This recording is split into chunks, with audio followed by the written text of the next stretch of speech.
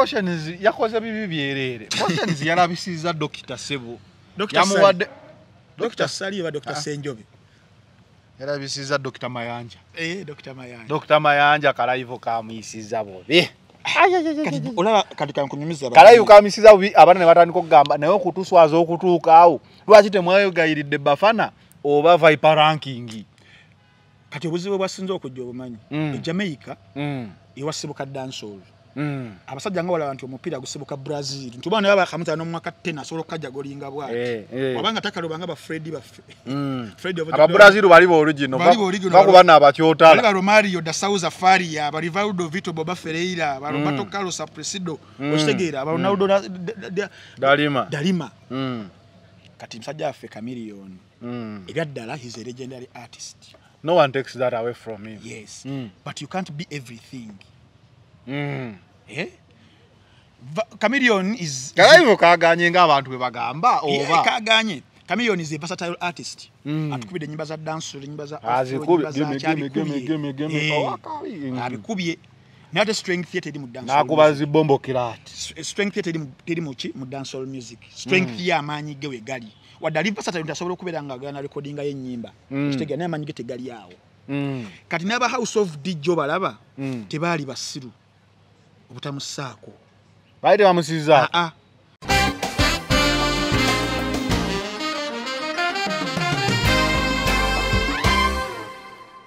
Naye ndabange 1 year separate us. Bakwanze namalako emyaka 6. Yerubiri awo. Yamalako gumu kitu 2. Ne bamutikira. Yamutikira sengule. Yatokomoza omugambo. Principal yavayo n'agamba bana abakulu baalya eddwaliro lyo Kiruddu Ddamba. N'agamba obutaagaliza. N'abuuza ekibuuzo. Kankikubuuze. Nuupu Yosefu na yali ezimbyeyo primary school. Obaka clinic akajjanjaba tetanus. Abaana ne bagamba yeye ensobi y'okutikira mu 2 years. Kuba political party emirimu gyayo gimanyikiddwa toyinza kugibuuza nti ate yali ezimbyeyo eddwaliro. Nasose ne kugamba mu episode yaffe ya Jjo. Kola buli kimu ne sente beera ng'ozifissa obeere ng'oweerera. Weerera nnyo ku baana. Kuba waliwo ebintu ebimu. Mu statement ezimu kiringo genda mu kugundi ogenda mu bakery n'ogamba I want a bag of cement. Like you at a bakery, my friend. Toyinza gamba nti olw'okuba babomba emigaati kati mumpeeyo bricks nzimbise. Abatusinga okutegeera abakirabirawo ne bagamba abantu baffe bano abayimbi oba nga tebasoma kimala ensonga ezimu ozeesonyiwa no delegatinga.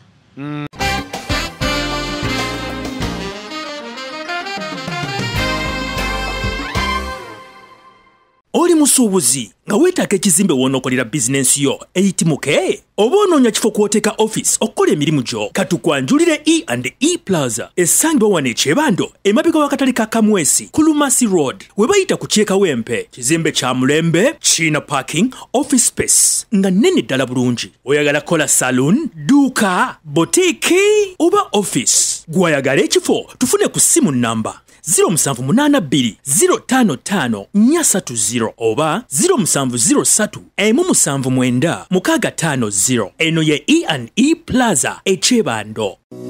Almutawa Enterprises Limited bano bakugu nnyo musonga za real estate zonna oyagala kutunda oba kugula ttaka wekwate Almutawa Enterprises Limited tulina ploti ez'enjawulo enteketeko bulungi ate nga ne bbeeyi yaazo esobokera ddala ensonga zonna ez'ettaka wamu n'okulikulaakulanya tuzikolako tugula sako n'okutunda amayumba era tusolooza n'abapangisa oba okulabirira ennyumba zo abakozi baffe bonna bakuguka era bakozesa mazima meereere tusangibwa ku Hoima Road Nasana Municipality Wakiso District Esimu 0757 oba 0705 tufuna ku WhatsApp plus 97362 bakuba ku ekitiibwa tambe kwa Final Channel B indeno nga bulijjo tubeerawo kubanga towa analysis ez'enjawulo. Lero jidde mu kajozi ka Arsenal webeera ku top. Tugamba visi. Ye mubeerayo we muvaayo ne mutusumbuyiro. Kisingako okubeera ku bottom nga ovaayo. nje okubeerayo nga wenvayo kambeyo mu kyomusanvu kyange Tomanya pressure tomanya bali gendo fuwa wiso ya 90 minutes nga fe tuliyo by mistake nga fe tuliyo agambe mulino samba ki Liverpool mu kisamba di confuse weekend yeno tugenda kuba Liverpool muri uguli kwa Emirates oba guli kwa wherever the game is put Arsenal no wa Liverpool na si enunje nyo gwe pulo olomero okuba mani Liverpool nonje ngeyemeredo kuba mani mani nge ina injuries nga musanvu suspensions mani icho kitufu yamaze nesimatuka tiyasimatu mani era kye bagamba ndi mani yasimatuka kunsa mani yuke nyinyi Arsenal mwatu bagolo ya ganacho mani yasimatuka kunsa newonya lwaki aba mani balowooza ganacho world class ate nawe da world class but is a potential to be a world class player just one season. I don't see any potential. Potential we eri biveko. Golo just yajitufera ku Everton. Olamu esubi muri ina mu Martinelli. Mali mu yane mu Pepe.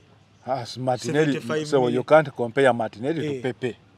Anti Pepe da mali mugamba. Gambe subi tulina mu Havertz. If Havertz kati yatase gwanga kitegeeza there is a problem. Waliwo ekizibu kinene. Kyo kitu.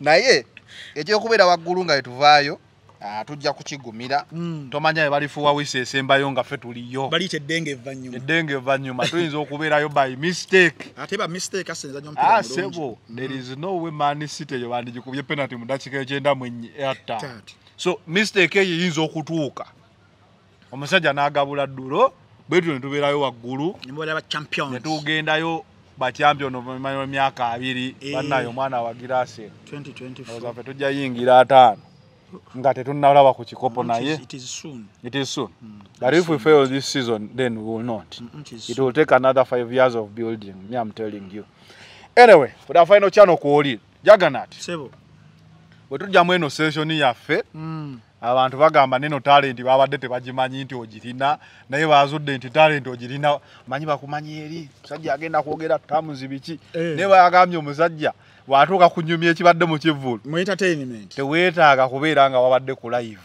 katutandikire ku Konshens twamulaba ku live ng'agenze ewa Maama Radio teyalekayo wadde omugaati ogw'ettaano naye nga kyagenda kukuba ya 15 of course I might not blame Konshens ng'omuntu but organizer abategeka because I don't think Konshens yajja n'abagamba muntu aleke of course baakitegeka bulungi okozesa family ya radio ne batajiwayo kantu wadde ne beekubye ebifaananyi ne batrendinga era show yabwe yakutteyo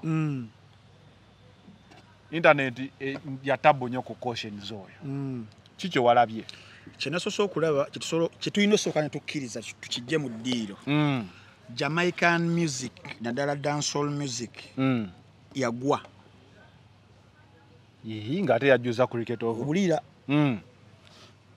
yagwa ali ku mavivi afukamidde tamanyi kiddako beetaaga bigayo abanunule kibeeke ekyo mwagala nnyo kale togenda mu maaso ojjukira bagundi we twamukomyawo wano last year n'aflopinga Biniman yali akikubyeko for some reason Biniman yajjanga na Biniman yakuba kali kachaddo yali ludda mu 2011 2012 yali manyi for some reason ne wano we yazze mu cricket over last year Biniman is one of the legendary artists of Jamaican dancehall music ebyaddala twayisuubidde okubeera nga numbers akyasobola okubeera nga azisika okitegeera ekimukubasika okuva wa Biniman when was the last time you listened to Biniman song now kati music waliwo music watuuka nga oba okoze erinnya nti gwe Jay-Z tokyalina kuba album mpya kubeera nga ojuza stadium Jay-Z wajja wano okujjako ng'akozeseza maanyi g'Illuminati naye era floppinga ayinza ofloppinga olwa culture hip hop wano etali ŋŋanzi nnyo wano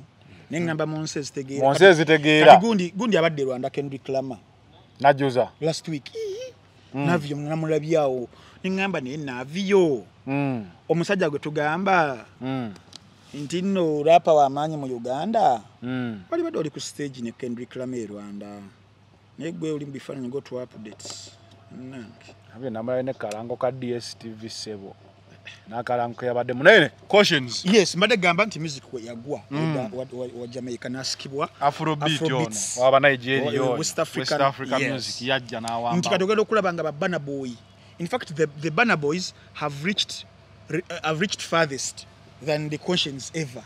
Yeah. okitegeera Konshens ku prime ye teyakubanga za arena ziri mwagende otware no bagende Madison Square bagende mu kisawo kya PS gikire kye Bufaransa tibakikolako niba nabana bakulaze nti buli wamu ti Beyonce wayimirira wayimirirawo nange bana oba Wizkid oba Davido nyimirirawo oba Omale oba yes oba Rema oba Rasta oba Thames bayimiridewo kati awo Afrobeat senzibiranga zali pressing ani Jamaican dance banga music yo java ajakira mu hierarchy waliwo bananyini yo abalwaninga business world over tojja kusanga yo music wo mu medical no nga yabadde wagulu all the years tubaddewo ku nsi okiraba era nga bakoze kyamanyi nnyo okubeera nga bazibira music ono okubeera nga atuuka wali ku top ne batuuka ekiseera nga music wo mu Nigeria era akkirizo bagaana ya awaganyiza tebamuwadde chance but ya awaganyiza n'abasangayo njagala nnyo omusajja gwe bayita Chris Brown naye olaba naye yakkiriza n'akuba Afrobeat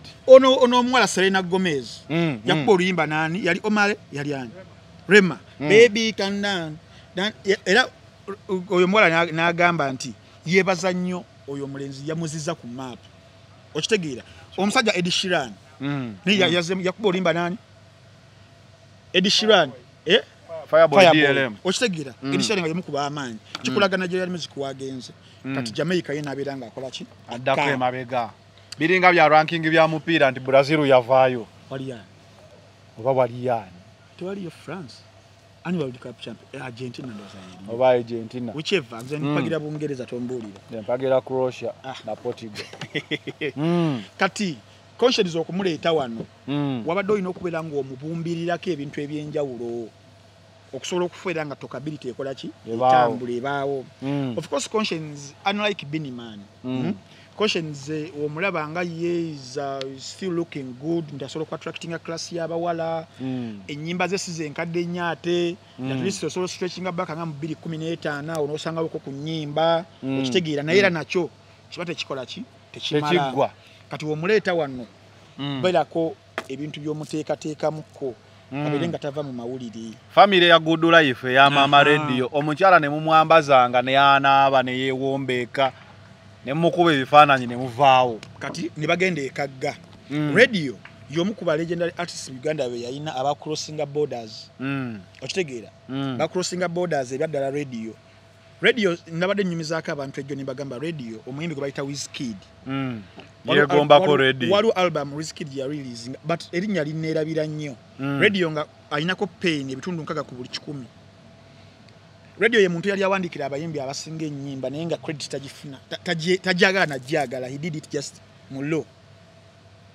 yes nze nasangako ko radio ku Neverland yali avudde ku Casablanca Sunday ku Monday jukira kati avayo sanga 12 zigenda wereemu agenda okutuuka ewuwe waka awo mu kizungu ngomanya bali mu lujja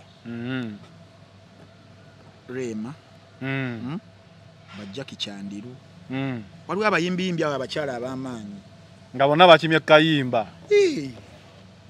yansubiza luli banyi ninamwe munsufukidde ky'omuntu tawumuleko mugende munadda nekekyanga ne nairo yako ne kayingira okitegeera that is radio for you kakati erinnya radio yali yalukola nti woba ogambye Konshens tugenda gatulabe legendary artist radio ayinza okubeera nga yamuwulirako yakimanya nti oba yafa okitegeera nga n'ennyimba zazimanyi oba tamanyi omuteramu nnyimba za radio Konshens asobola butamanya radio yali amumanyi oba yakuba nnyo wano raga nga ba radio era oba ogenda mu nsi obuuza who are the biggest artists mweyensi gyogenda osooka owuliremu wano mu 2012 2011 biki radio be baaliko radio yali w'amaanyi and Wizzo kale radio and Wizzo yali akuba kawerekera and radio and Wizzo kyova tetugambye Wizzo and radio kituufu nga Chakademas and plus tetutandikangako Pliers and Chakademas mwegenderezanga nnyo ebintu ebyo bya Cedric Stewart and Roger abaro jani 6 Stewart ate awo bakola menso gati tugende man anyway so ne bajja abategesa bayita ba House of DJs they are planned kids the House of DJs planned kids Cream yali mu House of DJs eyo Tracy Cream yali member DJ Cream ninga si director zindola kuba liba director basende Cream yali abadde coordinator sende Cream ina sende boy azirina ewa tukireke ekyo naye azirina oyagala musajja wo mwabize wano nedda tugende maaso nja kubulya ne motoka nedda sijja kukkiriza bintu ebyo Planned Kids House of DJ yes beba organizing Blankets and Wine Blankets and Wine badde inange enkola Blankets and Wine si ya Swangizi Swangizi ya Roast and Rhyme okay kati Blankets and Wine batunziza nnyo abantu experience ya Blankets and Wine nga yo nti ebiseera ebisinga ne acts nezijja okuyimba niwabeera nga tamanyikiddwa nnyo yo Blankets badde efuna abantu baayo olwa experience eyo sasole sente zo 10-15 n'oyingiza ebintu byo byakunywa byakulya babakizo biyingiza ne mufuna bakyalya mwe ne mutuula wali ne mudayininga ekifo eri ku stage ebisinga tebagana kumanya nnyo kiri awo ale nkolera nnyo mu bintu by'okupromotinga ebitafeeri tugende mu just this year wakati awo mu edition yaabwe eyaggulawo baleeta act okuva South Africa gwe bayita Casper Nyovest rapper ebyaddala nga wetwogedde wantu Jay-Z wajja wano e Uganda tajjuza ayinza okujjuza naye mulimu acts ezimu za hip hop nga tebabamanyi bambi okitegeera so ne Casper bwatyo fe abali mu hip hop tumumanyi oba ne Nasty C bikyawe bati oli yafa aka waliwo Nasty C waliwo Aries manifest yali Ghana eno eba Sakodi engende Nigeria nenkuwa Emma ya Baga nenkuwa Luz Kaino nenkuwa Black Bones nenkuwa A2Q okitegeera so Casper yajja naye bayite bamumanyi abasinga naye bagenda olwa experience yani ya Blankets and Wine nga yo they sell an experience webale kati ku this time around bagambye katukole ekyenjawulo tulete Konshens ono Konshens abantu bajja kuba bamutegeera biki ne bagenda okudamu kuba calculator nga Konshens yagwa sijagamba kugwa ne vivi lyakola ki lyanuuka kati nga balina okukola what they did so ne bagenda ekagga radio naye kukozesa situation okitegeera kubanga mu nkola ennungi ey'obuntu obuntu singa obeera olina omukolo concert n'osookera ku kya radio kino kitegeeza oli mu kukozesa kino kikuyimuse ofunemu wali naye mu nkola ey'obuntu singa kyaliwo before oba kitegeera oba singa kibaddewo after the show nti proceeds ezavuddemu katugende wa radio n'omuyimbi katana kulinya because olwo oluguudo si lwe lumu tusooke wali waba radio amulabeka amutekeko ebimuli naye yatandi wadde n'ekikumi kyali badde ki mu mbeera yaffe kyali badde kifaana okay but wali kyajja nti omuyimbi wuno azze agenze wa radio mugenze n'abamawulire bonna bakapchalinze each and everything okitegeera mu postinze each and everywhere mukole nti n'omusajja atuuse e Uganda ne bafunamu family ya radio nga yo essaawa zino ebyaddala sisuubiramu neeri mu mbeera nnungi tesobola okitegeera breadwinner yavaawo ye breadwinner aba yavaawo ebyaddala obeera nga ekintu kyogenda kukikola at least kebeere win-win okitegeera mbafunemu nina bagembe wayi kale okujja kwa akakadde bakalese okujja kwa Ntambi tetukusaze tunapangisa abaana ne balima amalaalo ne bakola kini okitegeera something like that but I'm yet to know if they really never left anything. I'm not sure. Bayinza okubeera nga mama bamanyi bawa ne bateekano mu kikondo n'ateeka mu kikondo amawulire gazembu Konshens yagambye ye mu buwanga bwawe ebaleka kintu bajja buzi ne basinza bagamba when you go to Rome behave like Romans kati Konshens tetumunenya togamba when you go to Rome bagamba wogende bulyambwa twogera Luganda kwatira ddala embolye kati Konshens tetumunenya tunenya ba house of DJs nti omusajja ye mu culture yabwe kiri bwe kiti kati mu madde muino omu fine tuninga ni muwayo on his behalf ate era mugambe ndi mu Uganda tugabira mu kamera tukakasize ddala nti ogabye era bagenda ne kamera wamu agenda ne kamera temutugamba nti twaba tuyita maamene mabega ni mocha spice yakwata drone n'agijuza ebyokulya n'agenda ne kamera wagende wala gu spice nga mubikulako nga omulwadde w'abaafa era olina okujjayo n'ogamba omulwadde onaafa spice yategera showbiz wetu weeri nedda naye awo twamuliwo showbiz wetu weebeera waludova era Rihanna we yajja Rihanna agenda ludda waawo nono mukyala yajja wano alishakize eri Masaka kamera ino bawo igo bujulizi bwaffe okukakasa ddala nti togenda kubikyusa kati Konshens oyo era Konshens yakoze bibi byerere Konshens yalabisiza Dr. Sebo yamuwadde Dr. Zari oba Dr. Senjobe. Era bisiza Dr. Mayanja. Dr. Mayanja. Dr. Mayanja kalayivo kamuyisiza bobe. Kati olaba kati kankunyumiza Kalayivo kamuyisiza bobe abana ne batandika okugamba naye okutuswaza okutuuka awo. Lwaki temwayogayiridde Bafana oba Viper ranking. Kati obuzibu bwasinze okujja obumanyi. Jamaica ewasibuka dancehall. Abasajja nga wala abantu omupiira gusibuka Brazil. Ntubana yaba kamuta no mwaka 10 asobola kajja golinga bwati. Wabanga takalobanga ba Freddy ba Freddy of aba Brazil bali bo original. Bakubana abakyotala. Bali Romario da Souza Faria, ba Rivaldo Vito Boba Ferreira, ba Roberto Carlos Apresido, Ostegeira, ba Ronaldo Dalima. Kati msajja afe Chameleon. Ebyaddala he's a legendary artist.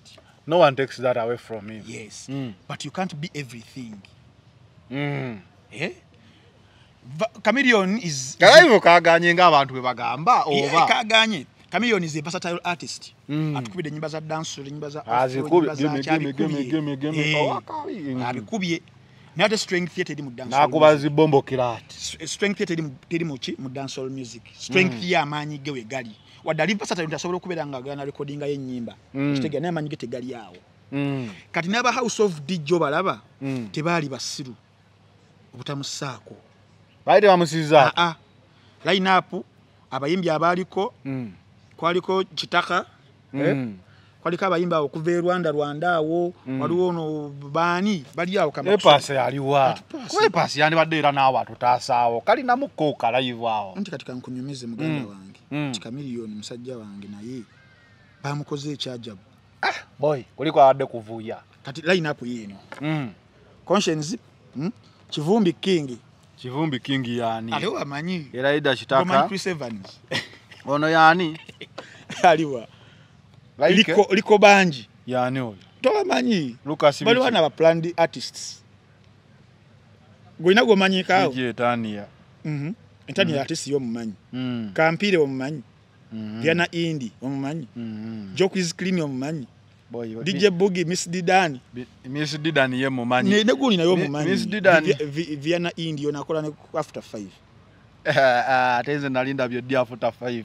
era olaba after 1 njiraba otaddeyo sitera sirinda omusajja wange naye mbuzerekeko TV ndaba after 5 zinzo kusaya after 5 oliko ekikya Shakib naye wono se Shakib wa Zari ono mulala oli DJ waliwo DJ omulungi enyo bamuyita DJ Caro ye DJ Caro o DJ wa Nasero omuwala watabunye kakati house of DJ ne yali nsiro boy eyo list ba planned artists kati kye kyatutteyo bano story yawo tebiri munatoba n'entunda amanda nze lutalo kye kyamututteyo nga si planned kid si planned artist kale si planned artist era byonna bikwatagana kati planned artist yakola ono muganda ye Pius yakwata Konshens bali bakola oluyimba balushooting ne video Palaso kati Chameleon namukwata wano era ne ku White Party yali bali aba babiri yayagala ka collabo si collabo passe kati sawa zino Chameleon yali wamanyo okusinga Konshens sawa eno yategedde ekituufu yo walaba anti ngamba kati awo mukumukwata era Chameleon yakoseza Konshens timwachira yamuwujisiza flag yamukwasiza n'enkofiira dokitano alina engeri gyazala wamu Konshens iviviri ayika dokitoyo zijukire edda walingawo street jam dokita yali asse business signal dokita nga tayagala kuva ku stage agamba nina okukuba omujama yikoona akakasi sebe era yazeemu ebintu bino nakwasa omusajja enkofiira omusajja abadde bagikasuka n'agibaka andi nga tasowakiza enkofiira ya kabaka kuba Jay-Z ngokasuka gwe Memphis Bleak Jay-Z ng'agirayayana ne omusajja yeviviri ayika yatidde naye nagamba kale kati mumwe ngoma kati yalabete ebiri bityo kati ne flag amazo gye mu bisa okitegeera kye yakoze ngoro melody aliwo okuwuba flag melody kati awo malaga tukako yo stage wabadde ebiri ebisajja bikawuula walawe mwana yabadde asinya ne yajja bagala omujja Konshens namutaso muwala yezinyazi naye bayi oyo muwala uyu mwana yavuddewa bakubina ebisava ebinene nalabye ebisava byavuddewa ebisava waliwo kana katona kadde kenyogotola katata katono kajona ki ku stage ya dance ati musajja oli Konshens wabakati omusajja alaye bamujoze awubye ne fulaga bendera nagamba DJ tekemu ekidongo nobody everybody ndawo musajja Kyabaddawo nga mazima. Omusajja ngatandika kipeepewo. Ojjukira olina okuyimba olina freestyling mu patwa. Boy. Gwa abadde teguggwa. Ngenda okulaba. Nakuza okulaba ng'ali mu yano Gaza. Uze gala yagala banana. Uganda muliwa. Okulaiminga banana na. N'ekigoma kiri ekiriko. Obeera off beat. Kyetuufu. Nebimu ky'omusajja n'apalapalanya naye. N'abuuza Uganda muliwa. Sajja mga aleeta microphone tojja kufa nga nkulaba. Tulina ogenda kuno bazzayo bakoze after party muddawo eyo. Kali nga tasobola kulaka musajja. Sokoleke. That clip I saw of Chameleon struggling okuba freestyle. That is all he performed. Definitely.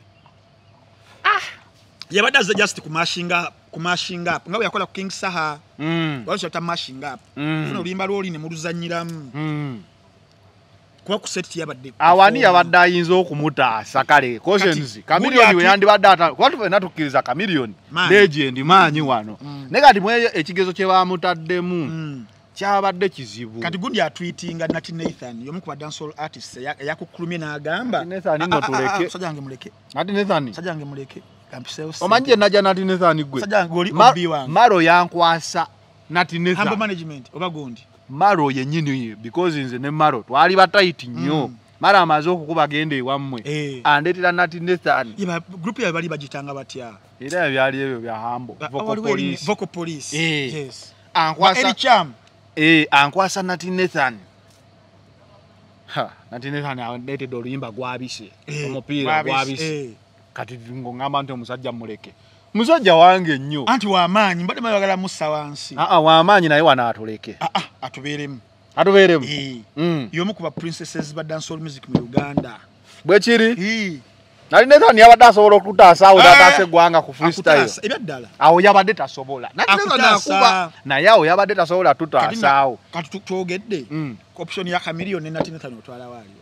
Awo mwe situation gwabise kati yatutize nagamba ne bannaye abategesi nemulaba dancehall artist legendary bwato nemutateka kawo dancehall artist nomu muri mbano baliko simanyi bakibano benkusomedde badidani simanyi badadadada abategesi awo tetwabategeka okitegeera kati awo Nati yali badde atutaasa kale yani badde agezaako kati kale abantu options zino 3 zirinnya esooka eyo Nati oyo ate ali top tozina mutandika Nati Nathan kali nfugaza basatu pass awo no ziri 5 pass naye abadde asobola otutaasa Bafana oye yandi tutaasiza nnyo era Konshens yandizeeyo ategedde mbu Katonda waraga waali wano kuba oyituuka mu bintu ng'ebyo Bafana watabu biniganta Biniganda oyo amanyi kubiyimba.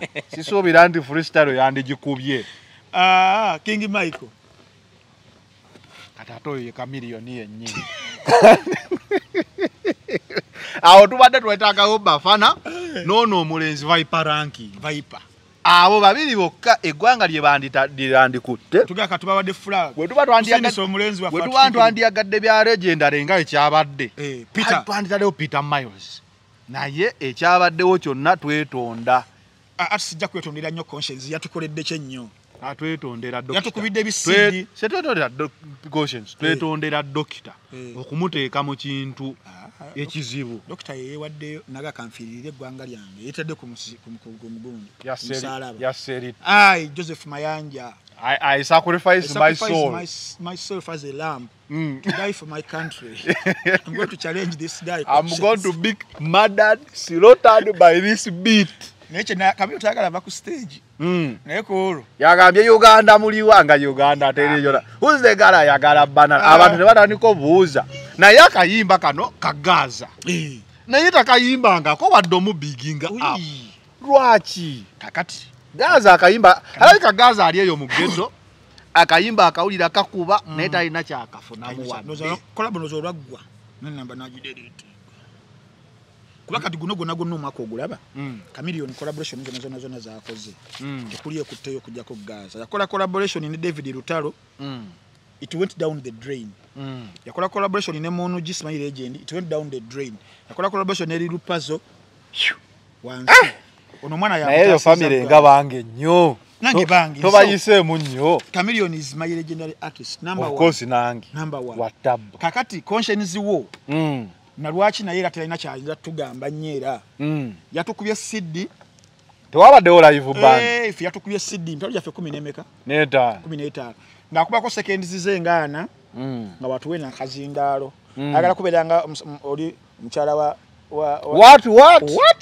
what kati abana nga bebeeyi what yakoze oluyimba olupya ne gundi ne Alanitolix era atandika nenga what alina bwe paba manyi kakati tuba tuli awo nga tuyiwamu ebisava ebiwala ebyo bita Uganda oba bijama ekimu ku kye kinene boy kidansa kye atambula nakyo nange nalabyenga mu butuufu amatafaali ago mangi nnyo okubanga gawana n'abaana bagayina wano maseeka gawano tegaziza kunyenya kadafa etusindika owaffe Rita Dansol alina ekintu kyayambala ekyo kino gundi kyayambala wayinirundi nga bamumenye metatasozi 26 World Cup nga tugenda mu World Cup naye bwe yaleera ndani muno yamenyeka kati ne bakimuteekako naye buli bamulaba Rita Dansol azinanga atamenyekangako twali ku David abagambye abantu ngali ku miti waggulu awalampa gaagano kyovola bagatuuse ne mu 20 bannaye mangi ngo bagataddeyo kati ekyo kidansa kye nagalabye nga gano era bane lukoda abakubanga akyaliwo kyovola abayafa gano ande galabye kana fe tusindike waffe naye Rita nze Rita nabakozesa amaanyi mangi nanti tegaliiko ndaba kozesa amaanyi ndaba akaluba nnyo naye kino ekyanda kizina boy kino kigonda olaba nga nawe omuli onyumirwa naye Rita amaanyi mangi kigeri abiranga agenze mu kulwana abiranga ali mu sematalo kigeri n'akiteeke nenu n'akiteeke teyawaddeyo ndowooza ye ku show Rita omanyi yamanyi okuwa endowooza nga show ziwedde yawa endowooza ku show ya Spice yali emusi yamalira ku yali CPS yali ludda oba yonna yali eri wali katwe naye amanya kwesa Rita tukozesa nnyo maanyi mangi okuzina kubeerenga kale kasita gundi teyatuwadde sente naye ate saa yatuwaddeyo political nutrition yatuleeteddeyo ku kizinga mu live band yaleeseemu matafaali Konshens nedda Kenzo Bobby olina okuba nga omwadressinga Obiwo best friend wo si best friend wange taddeko buno court Obi wange Obiwo yajja erubiri 2 yatokomoka omugambo juzi zijja 2 naye ndabanga one ya separate sas yakubanze namalako emyaka 6 yerubiri awo yamalako gumu kitu 2 ne bamutikkira sengule yatokomoza omugambo principal yavayo n'agamba bano abakulu baalya eddwaliro ly'ekiruddu ddamba n'agamba obutaagaliza n'abuuza ekibuuzo kankikubuuze Nupu Yosefu na yali ezimbyeyo primary school oba ka clinic akajjanja tetanus abaana ne bagamba yeye ensobi y'okutikira mu 2 years kuba political party emirimu gyayo gimanyikiddwa toyinza kugibuuza nti ate yali ezimbyeyo eddwaliro nasose ne kugamba mu episode yaffe ya jjo kola buli kimu ne sente beera ng'ozifissa obeere ng'oweerera weerera nnyo ku baana kuba waliwo ebintu ebimu mu statement ezimu kiringa ogenda ku gundi ogenda mu bakery n'ogamba I want a bag of cement. Like, you are a bakery, my friend. Toyinza gamba nti olw'okuba babomba emigaati kati mumpeeyo bricks nzimbise. Abatusinga okutegeera bakirabirawo ne bagamba abantu baffe bano abayimbi oba nga tebasoma kimala ensonga ezimu ozeesonyiwa n'odelegatinga. Ate sibeera ne PR Ntambi. Naye oyagala clout ogifune ku bintu ate by'otamanyi. Nomaliriza nga ate abaana bamubuuziza obubuuzo kasita yabuuziza baali bazimbyeyo wadde kiriniki. N'atamanya nti nezo ssente teziva mu tamanyi na gye ziva eri. Kuba nababulira gye ziva ssente za iPod. Ebindi biziteekayo DGF. Era omugaso gwazo zezo kyegukola kono Bobby Wine kyali. Era they are accountable. Balina okuwayo accountability. Okitegeera. So zezo kyezirina okubeera nga zikola ate zigenda mu party zonna ne NRM. Era NRM yasinga kufuna ssente nnyingi kuba yasinga representation ennyingi bazigaba according to the representation in parliament.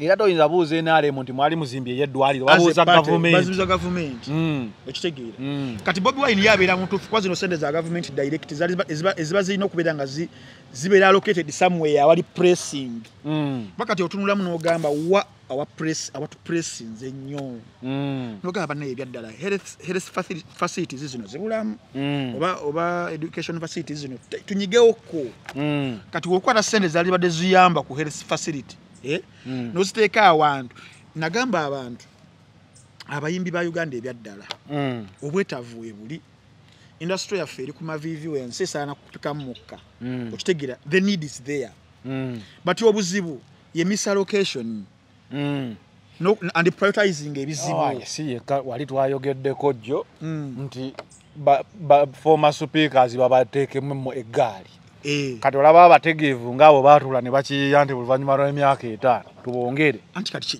kyekikulaga kati lwaki ono waabuuza eddwaliro tetumuleka kyekikulaga the state of our governance nti tetukwata wa pressing tetumanya how to prioritize ebizibu byaffe kati planning yaffe yona tuplaningira beebase kuba kati bano abayimbi nabo abantu calculation yali very simple mukute billions 13 zijja nawera 3 Bobi Wine ya quoting because zibali basaba basindi abako billions meka 13 zo nebaga zigenda mu sako sawo z'abayimbi sako zisenga za mwine yo mbyalo mwabatiramu ne sente za mwine muzeolako nzomanyi wachi sikirinaako buzibu I'm waiting tugenda kubeera wano ojuka twali tukola ebintu bya federation nga bitanise we are going to be here nga sente zifulumye nga abali mu federation bakuba kenzo yekennyini ne top management yes bo bagenda mukuba era that money is going to do more harm to them than it could do to any other person kakati ebyaddala abayimbi bano katugambe nemba nkoseza sample ya federation abayimbi abaliyo ba top shatter kenzo shiba paraso baani bonna these are the same artists abasinga n'okubeera booked sente ezawagulu so they make money true ekizibu si kyabuta making a money money is made wekitegeera waliwo industries endala balimi tebalina kiba tikyo balaba kati wokwala 0 billion satu bazeewole nawulidde bagamba tugenda kukwewola tubere nga tukola ennyimba production ebere nnungi videos biki nagwe kanyini nyino okimanyi ku muyimbi omu oluyimba lwomu ngobaze audio production video production marketing promotion so anokugera mu kadata muyimbi omu ekitono n'ekyo naye era no our Uganda is just exaggerated aziwera teziwera fika managing ko muyimbi Flona tamuspenya ko bilioni 3 mu myaka 2 ngato yogera kakati olona mumanyi yes nge mumanyi yambuza nako gwe kakati wobedanga kale katugambye wewoze sente ogenda kukola oluyimba 50 million kakati sente zigenda vaamu zitya zino ziddeyo oba kitegeera bambi kansoke malayo nako ono nadata waba kansoke malayo analogy we should know ndi esente ezo ebazibawa tezigenda kubeera mu sako era tebagenda zikozesa kuba size ezisoosi I'm pretending nti kazijezi why would I waste to discussing ebintu ebirala we can't pretend wasting people's data to pretend to put sense to something nonsense njagala kati nchanjize bakenzo benyini abagamba muno tubakuba bukubi for no reason logic by logic otadde mu sente because woba wewoze noteka mu kintu expectinga kijeyo sente ate ne sente woba oziteekamu you need security kati bagenda kusekiwalinga ki ekyali baddawo ekisookera ddala ekyokubiri ekintu abayimbi kye bajja mu sente world over is their intellectual property so is the IP protected already okubeera nga ajja mu sente kati n'ekyo nakyo twagala tudiscussingewo lakuma kati onganya okudiscussinga ekyo ekintu but it is very extensive nti IP intellectual property yezaala sente nabawa example nimbagamba nti mu ggwanga eri America nibagamba Ntambi obenchmarkinga nnyo mu America obenchmarkinga nnyo mu Nigeria nimbagamba ezo ensozi raba government kye yakola yote yakwata sente mugenda kwata $1 billion eziweba Jay-Z eziweba Michael Jackson ebiseera ebyo yatekawo systems mu bintu ebyenjawulo negamba these financing sectors zonna and institutions banking nesiterawo embeera ennyangu okitegeera nga bank esobola okukwata Steven Spielberg oba James Cameron oba Quentin Tarantino oba kwa filmmakers ab'amaanyi Quentin natwalayo script ye nti 12 years a slave oba Django Unchained whichever nomugamba script yino cast yino bichi ne breaking each and everything nebelanga budget total eri mbukadde bitano wa US dollars. Estimation they estimate bagamba olaba ku box office kujja kujeyo nga 3.3 billion oba 2.2 billion kati nga Avatar za Titanic zijeyo send more than 3 billion za Avengers. Kati bano naba banking baba ina sectors ezinjawulo so they bagenda mu the estimate ne bakuola buno ebitano kuba gwe kwa Tarantino tozirina kati security ebeda ku IP intellectual property eyajjanga nchaindi ndiye wegendera katale we kati batano kubera nga bali kupinga sente zaabwe era yemukola losi mujikola mu ne banka okitegeera tebagenda kwata bintu bya Spielberg abakoleki bamulinda ku project enebereddako enereta amagoba oba nabazewoze ludda wakuolo bano basigala babanja system negenda ngetambula bwetyo mu liquidation kati bana abajega bawa nabayindi baga tubawole sente za fezo mu musolo 13 billion ekisokera data balina properties za kusingayo okitegeera ekyokubiri IP yabo gye bali sinzeeyo inatwa kubiranga evamu sente because there wali protection sawa zino na system eri ne bana take out protection there is no market ekisemba yes ekisemba yakirumira ddala nti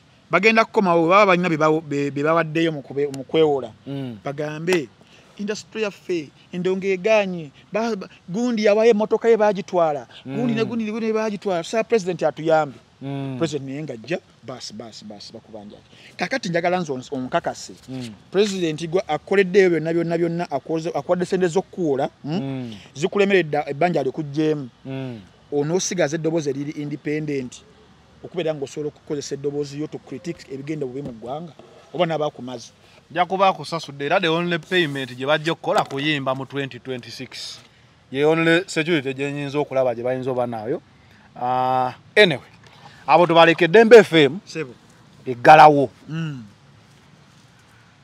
nze emiziki n'ebikuzimbisi omuziki n'ebikuzimba kati omuziki gwe gulika ebikuzimba tebikyaliko naye Dembe FM eggalawo I can feel for them. I've been there. Whatever they call unemployed. I've been there. Media company. Kati olaba kati ku Dembe omuntu akyalinayo omulimu producer because esigale kuba music. Oba scheduler. Era byebyo byonna. I did that for 2 months for Hot 100. Mwa basula Hot 100 before simwa abajisula COVID. Bino byonna zino effects za COVID. Hot 100 egalawo after COVID. Zona effects za COVID era zi speakinga ne bad advertisers ba sponsor bebintu ndozo balaba you can say them naye nga sente lizo ali ofuna muomo zifuna bantu mukaga yes sebo buli omu yakwata money advertising nagikendeeza it is the list now budget mu bintu bine ebya media kyokate media mwejja sente zaayo Dembe trust me badde listenership yayo wadde badde naye struggling between KFM Dembe and Monitor nga olaba bukedde weri ndi bukedde X oba bicho oba jeri ekyaliyo X jeri sebo survivingira ku bukedde wange denzo kati Dembe noza abantu sene balabanga wait yesuse ku company eri endala mother company ngira walaba hot we yali kusimba kusimba ne bagita Dembe bagita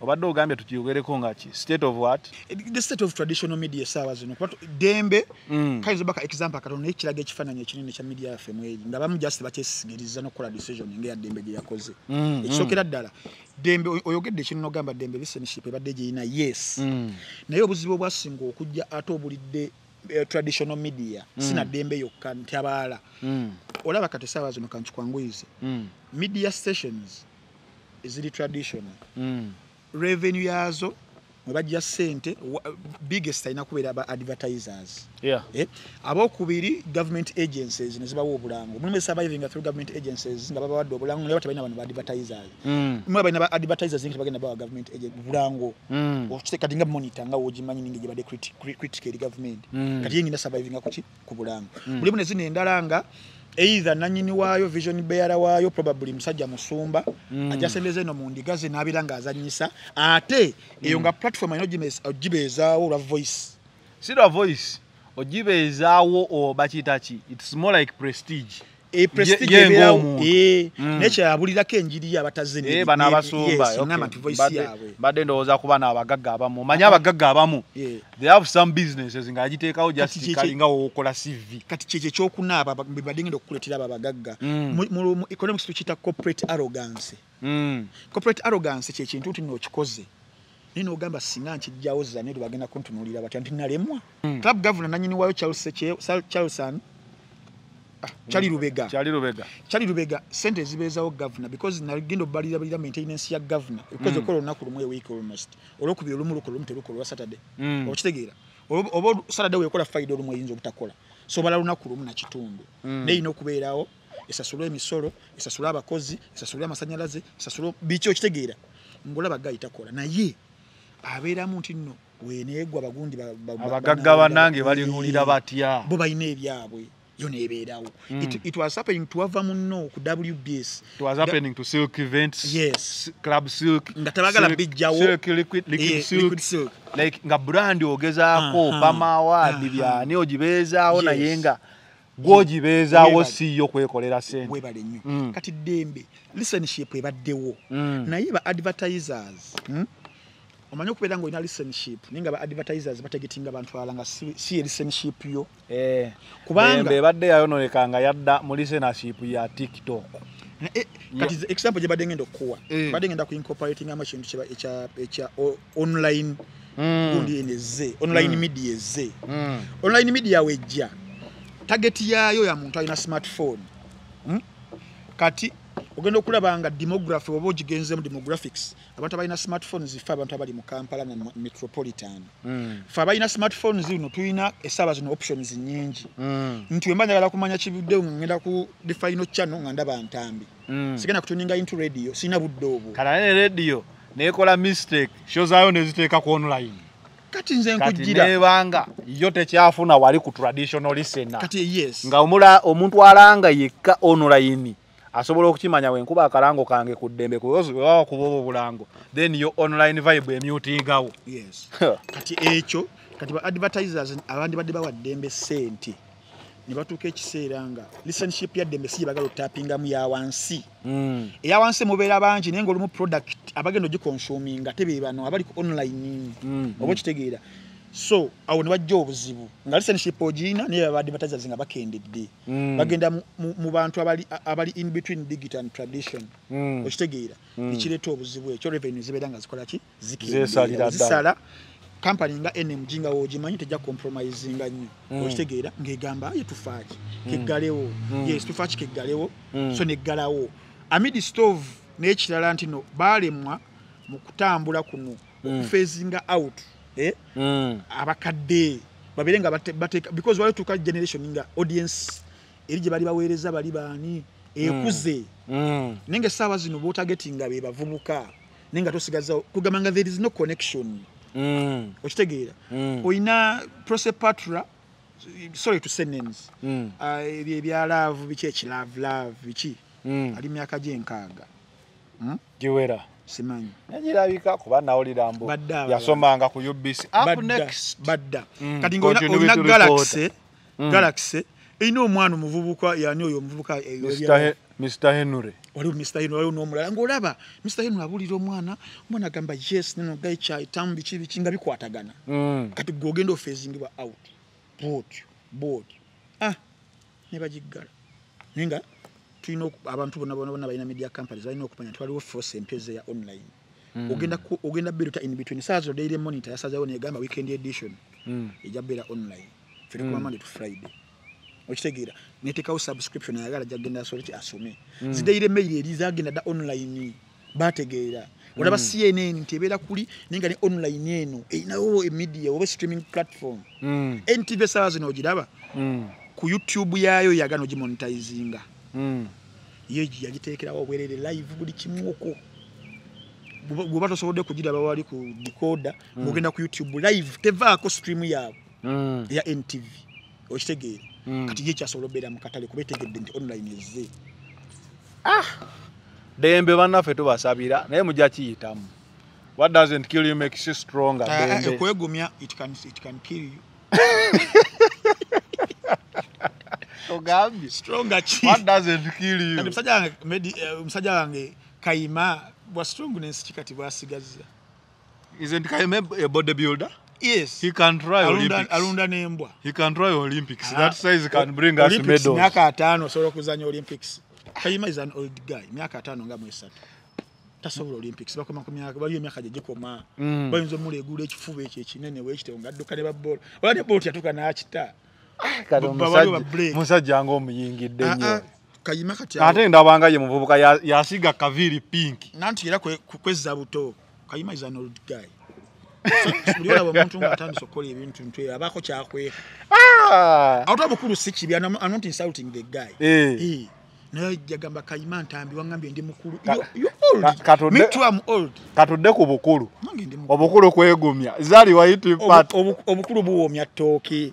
Kituukira ku Zari. Ku Zari? Baba ali bubi. Lwaki omukazi mumugamba nti mukulu nga ye yakoze pate ye. Ekibuuzo ekisooka si mukulu. Damu. Mukulu. Kati yogamba Zari nti wali mukulu kyayomba. Yagambye mwaba myaka 23 mulikunze myaka 4 biki myaka 5 si myaka 4 atereze ebyadala Zari obanga Rastarobu yamukwanako Rastarobu yagamba yamujejjinja Rastarobu swa mu 80s yuke omuntu okuva ejjinja asooka kuweza namweta ebyo bibyo ekyo kijjemu naye wana ata minedda lwaki okozeseze obadde ogamba 80s Rastarobu anza bayakwana Zari mu 80s nga 80s already yali myaka egikwanibwa jukira kati okujja ejjinja jukira obera ku family baya kutadda omaze senior 6 bakoye waka kati awo Zari ebyaddala abera aweze enkaaga Ntambi ekitali kibi Queen Latifah inemeka but she's glowing tawuliranga mwana okujja ejjinja family bekutadde bozi bakujjayo okugamba omwana oyo mutwale omaliriza senior 6 obalemye otambula gwakuba endongo gwe Zari na Tralere osimanyi Tralere mu 80s kati Rastarobu akwana Zari okubanga bakuba endongo mu 80s boy kitegeza sanga Rastarobu nga DJ Rastarobu nga atakula nga Zari be buwalo obuto bulimu balaba karaoke dance namugamba nze sikuta Rastarobu MC najja naye Kampala togera mu kinana mugomu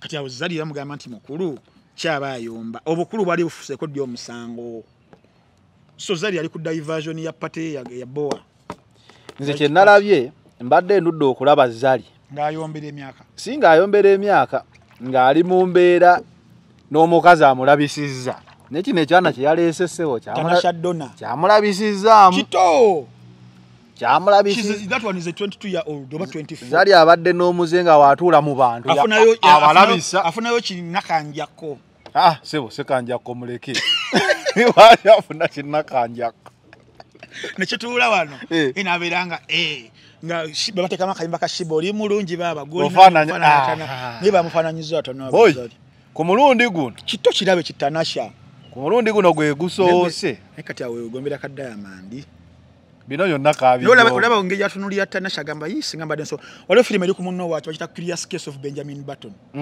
je abadalo zako Curious Case of Benjamin Button ku munno wacho mujinonyi nga Brad Pitt bamuzala mukuru nga Jack Kabwat yawereza emyaka 9 atenga baby okitegeera kati wano yadda mutunulya naga kali singa sobola okubeera omutonga olaba ali n'eriiso lya tunulya Donna yagaba nayo Donna nagambye abantu togaya gundi esigiri sigiri zaliko emmotoka zaliko ennyonyi ebyo byonna ebikutonga omusogo gonna omugamba lwakuba twogedde ku pate white party yaboye I've never seen a boring party as white party waki yaboye one baze mu pink clothes oba bajidde mu white what was kye batuukiriza kugira mu white besides that there is no highlight mbukino tusuubira ono Tanasha Donna si muyimbi muyimbi ate media personality yayimbye ate muda ayimbe ki bimba kyo lwasala yaddawo n'agenda naye mu kuyimba yimba ne bigaana okitegeera pate yabadde bowa white party fetu abaddeyo nze nagamba mbeera kaddata yes Zari yaze saa 8 gwakiro omugole nanye ne pate nga tubongoota tugamba kazize kati kenyume wa tewali wadde yakasuse 10 nti coin yiyo bane mu gironde teri ate nga batumanyiza munaye party ziba za kumyasa party of opulence glamour we never saw anything mugagga yabadde mukyala wa mutasirivi yabadde wa Kiseka Silivio wa Kiseka mukyala atunda spare spare bino bintu si byabasama yatuwadde emitwala 2 kitundu buli omu ejja Uganda nno Zari nga tava mu wadde olw'ataano very stingy Zari yali avudde mu tava mu kati oba mugagga ki Ivan waffe akomangawo yatumansulizanga bwati mu governance tuyayana Zari wadde omutwalo nti ogukasuke badnaye tugulani yetuguyuze wa ekintu kino ekyabasama kyaggwawo kasanala abashakibu nga yasikidde Ivan Shakibu yakisuula Ivan waffe Richiganga baliwa it was soko nyinyonyole ku mbeere ne yabasama Ntambi oli musajja wa party nesiri musama naye toli musama abasama baddawa kyekyaggyawo abasama b'essente economy ddala yatuuka nga kati kyali omusama wa ssente ebyaddala oba baakula maturing ne bagamba obulamu bw'okwedaga tebusobola kuggwawo abantu abalina ssente tebasobola kuggwawo naye luli it was a rich Ivan with a gang it wasn't a rich gang Ivan waavaawo ganga neebula thin air kakyeyone wadde mubala bako sidanga mukulaba ku nakati nejjo ku pate ya mulamu waabwe tiwali gwalabyeko they don't have money, they never had money oba baba ne mutabasiima ani yali azibasabye be bajja ne batweragirako ffe tubayitako ko mujje mutuwe sente be batuyita bamawulire mu jjini bazitimbaawo twali tubayiseeko eggwanga liweddemu abagagga kati abagagga baggwamu abagagga wakyaliwo ko wadde omu kuba Zari waba tavaako wadde Zari tavangako wadde n'ebisatu amwenya b'omwenyi kati ale n'akamwenyo kaweddewo ono Tanasha Donna yakamazeewo twalabye kati ku kimyulo ekipya era nze ngenda kati Kenya si Munnakenya oyo omuwala Tanasha Donna era ndowooza Munnakenya kangende ekyo Munnakenya I'm sure kuba kati Zari waba wadde tavaako wadde 10 nga ne Simayiro kati yegenzi does it make the end of White Party yalina kuggwawo yakoze ensobyo jizza twesibako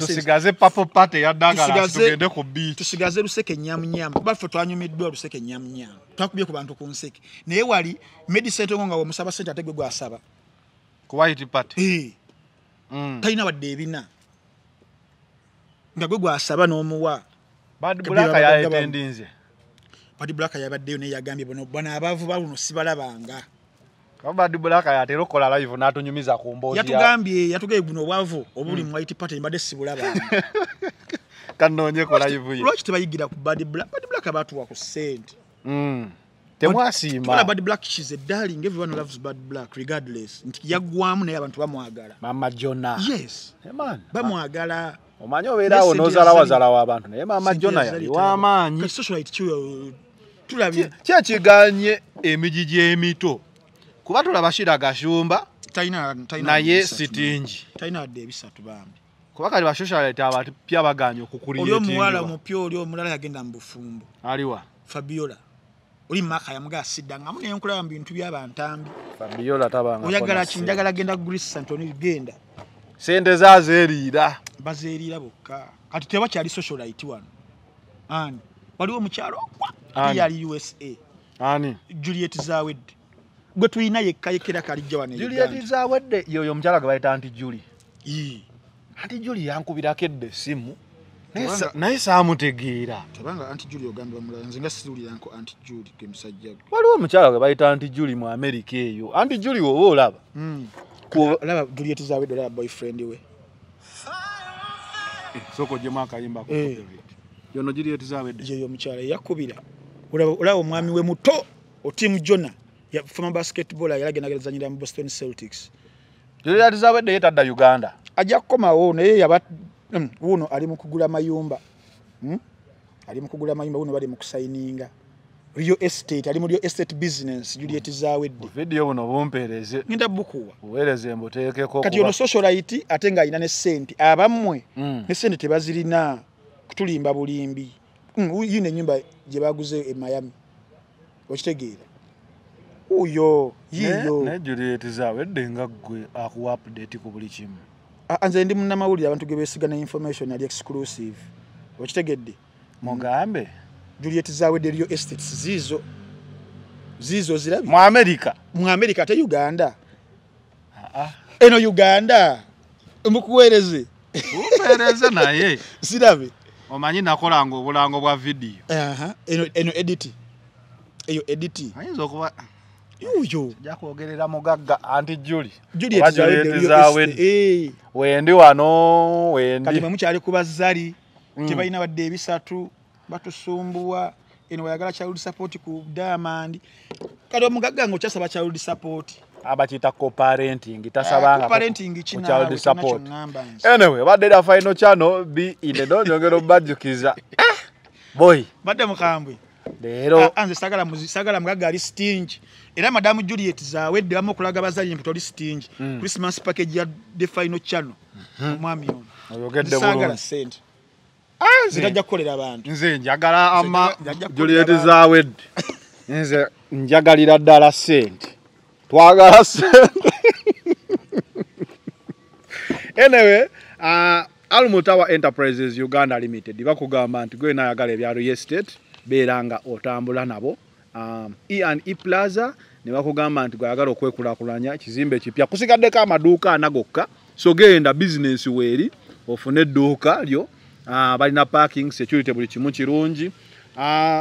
Ivan Kalanzi Sports Center omujozi goyambala timu nyo nedda ku tebo waggulu gwe guno kyojja kisusa nnyo naawe mukulembedde naku 2 naye mugambo gubalinga wali okulembeddeko nakulembera ne twali bukopo 19 Musonyiwa nakulembera ne ntwala ni biten ako ke twasigaza teri bali aliko erijjamu nana habo mouthwash. Yes, nana habo mouthwash bakugamba goyo nawe nalina lwaddo bwamannyo wekwata akadagala ako kasangibwa mu supermarket ne pharmacy zonna amanyo gavaamu omusaayi oteka ekyo kyo ekinyogoga gabeera challenged kozesa akadagala ako kali katono nnyo mu size we katyo kalina logo yako wakati okulaga muno tusika chupule kali certified by National Drug Authority kali buli wamu mu ggwanga solo kuberango kanonyako nane baganda banga aba pizza origin bagaba buli lwakubiri n'olwokuna pizza mu size zonna pizza mu bika byonna babaera bazirina mpo muzibera zo cha delivery yangu ira ddala basangibwa opposite Nana House ku Kampala Road. Era gwabera abetagidde ddala ngenda kubera nkuwa enamba y'essimu essaawa zino zetwogererako wano kiba kitegeeza gwayagala delivery nyige essimu 0708 799 888 54 oba sekyonyige 0774 66 93 799 ne muganda wange Sula Birungo Solaberongo awo kataleke wandegeya akutusako enkoko mu bipimo byonna kale saba zino ya introducing olusania okubeerako omuceere chapati nkoko buli kimu kyonna kyoba oyagala okulya ne banno ojja kuba ku namba y'essimu 0709 92 11 asatu mutano n'abasembayo baganda banga abamunno wacha bakugamba nti tuli mu Uganda lya Sekukulu family time mfo ky'abaana okubanga bazunga ku kyalo bagenga bakole emisango bafune n'ebizibu baleke wakaba baba amaze okukola emirimu TV gibatereko oba ina smart TV kati ebintu byayanguwa munno wacho jagisanga ku Google Chrome utikimu www.munnowatch.com obosobola okubeera nga okasitinga ekifaananyi kijja ku simu ya Android oba ya iOS kisinziira obeere ng'obateerako gibeera emitwalo 3 subscription fees omwezi ensasula ebeera nnyangu buli kintu tukikupromptingira bulungi ova anodda wano ova anodda wano. International Summit on Mental Health and Disability 2024 egenda kubeera Canada bakugamba mu Myee 3 nga 4 nga 5 so gwe nayagala okgenda andowooza empapula watandika dozikola kupya. International Summit on Mental Health and Disability 2024 gwayagala ogende Canada bakugamba mu Myee jeri so kolagana ne bannaffe aba Mulongo Diaspora Foundation osobola okufuna invitation ofune ensonga ekutwala ku embassy otambule ogende Canada kyonokolayo kwe kusoma bwomala okusoma basobola okutikira n'obanga kaye kituufu muganda wange kaye gyali ali ku bitabo waliwo na muganda wange Robert Bamwine naye ali Canada saawa zino yangambye package yo omanyi oloza nkulimba twogera naye ebintu bingi yangambye omusajja oyo ngenda mukolako mwami Robert Bamwine anaye munkoleko Robert Bamwine namusindikira na akantu ko osaba ssente oyagala kintu kimu ssente twagala kimu ssente ndaga omusajja wengenda mukolako wuno. Hey, nice. Thanks for the regards. I'll definitely send your man a Christmas package for sure. Mukuru Robert Bamwine, webale nnyo webalire danze buli kimu kyompa ne mwami Kateregaawo ali California awo Long Beach. Abeera ne baganda bange ba Crocodile. Crocodile abeeraawo, The Game abeeraawo, ate gundi yabeera Compton Kendrick Lamar. Abeera ne Zamba naye ali California Hollywood. Malibu. Kati muganda ne Katerega naye awangaliraawo. Muganda Katerega ekirabo nkirinze. Final channel being the no, we out.